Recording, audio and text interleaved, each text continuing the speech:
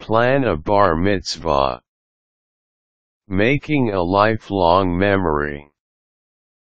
A bar/bat mitzvah is a very joyous and very sacred rite of passage in the Jewish community.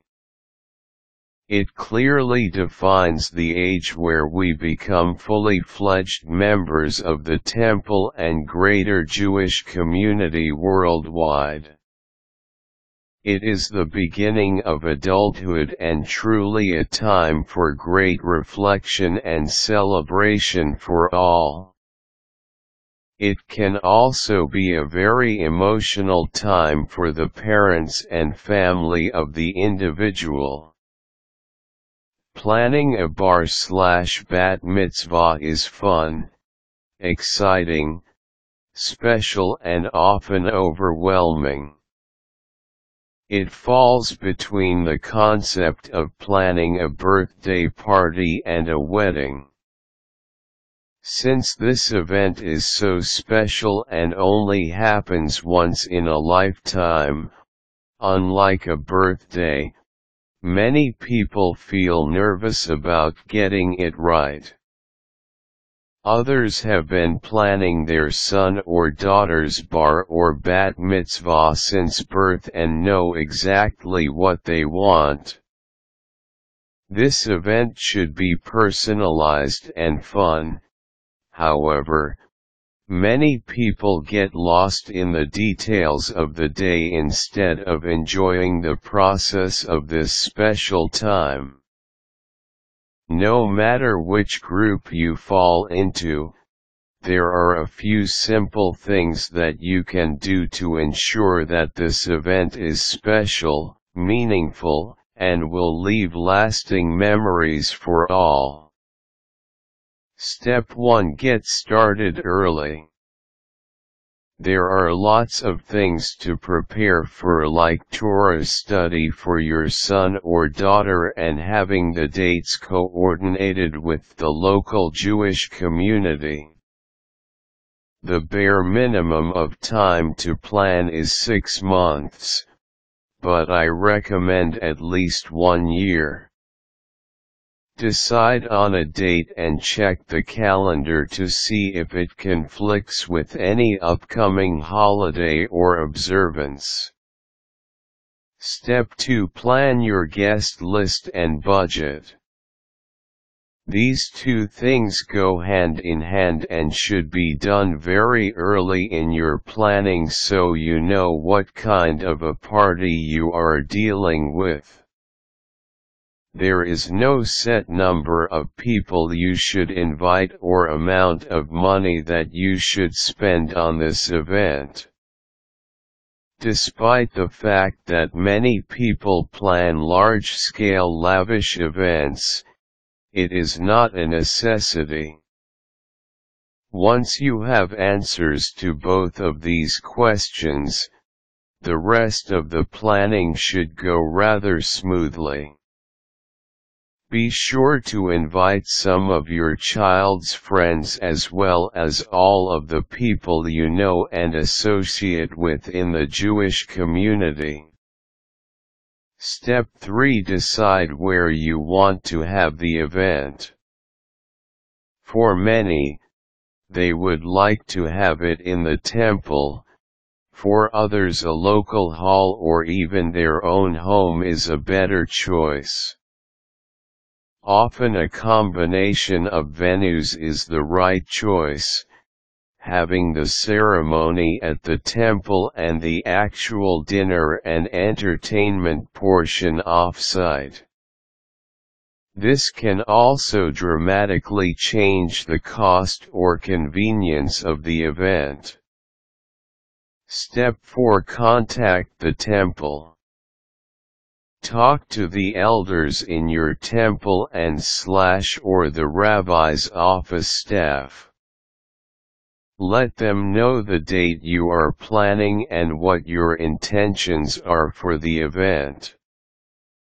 You may find that the day you want is booked or that the temple has other events happening that will prevent some of your guests, or the rabbi, from attending. You also may get assistance in finding a caterer that is compatible, kosher, to serve food inside of the temple. Having your event there may not even be possible. Step 5. Choose what type of an event you want. Many people are now having luncheons and breakfast-type events instead of a traditional formal event. Others have been dreaming about a formal event for a long time and will settle for nothing else. You should decide this in tandem with what your budget will allow and how many people you choose to attend. One popular choice is to have a very small event at the synagogue with close family and a few friends and then make a journey to Israel in the following weeks. Given this option, many kids would prefer a smaller party with the opportunity to travel to the Holy Land. It can be a great event for the whole family. If you are looking to take a trip to Israel, a good way to get started is www.shalomjourneys.com. Step 6. Pick out special keepsakes. There are lots of great ideas for keepsake gifts, from coffee cups to t-shirts with the name and date of the event. Plan for one gift per guest and a few extras just in case more people come. Some other great ideas range from personalized pens or keychains to silver jewelry or stationery sets. Get creative and keep your child's personality in mind. A few places you can find ideas for favors are www.partymamas.com and www.partydecorationsbymarlass.com. Step 7. Get your child involved. After all, it is their day to enter into the Jewish community. They are also a lot more likely to be cooperative with the whole process if they are involved in the decision-making. Ask him or her about food choices, themes, colors, and guests they wish to invite. Step 8. Find a good caterer. While you may be an excellent cook, or have a team of willing relatives, a kosher catering company is often the best bet. Contact at least 2 different caterers and talk to them about your event. Be sure to sample their food, and ask about other events that they have done. You may already have a good or bad impression of their work and not even know it. Talking to others in your community can help you get in touch with the right people for your needs. You should also ask about their cancellation policy and what type of safeguards they have in place to ensure your event will go smoothly. They may also cover more than just the food, such as tent and equipment rentals, decorations, and entertainment.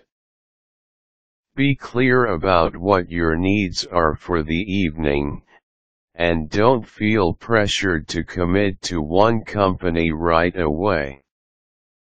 Step 9. Enlist trusted help. Choose a friend or relative, or 2, to help you put this all together. Be sure to assign tasks for everyone and don't be afraid to check on their progress from time to time. You should ultimately be the manager of the event. Make it clear to everyone what your vision is and ask that all decisions are run through you. This is not really an event where surprises are a good thing, especially when you think things are going to happen in a certain way and they don't. By maintaining good communication with your team members, you should be able to avoid any last-minute drama that may occur. Step 10. Enjoy it. This is a beautiful event for you and your child, so try to enjoy the process. You may be blessed enough to plan another for your other children, but each event is special and only happens once. If this kind of thing stresses you out, talk to a friend who has a knack for party planning. Some people really love to be involved, especially when they can help a friend. These guidelines should get you started on your journey, but there is a lot of help out there if you need it. Check out the phone book and ask around at your local Jewish community center about their resources. Often there are people whose job it is to help coordinate such events for the community. The internet is also a great place to get ideas and seek out caterers and other vendors you may need. Sometimes it is a good place just to get inspiration or clever ideas. Whatever you may decide to do, Mazel Tov.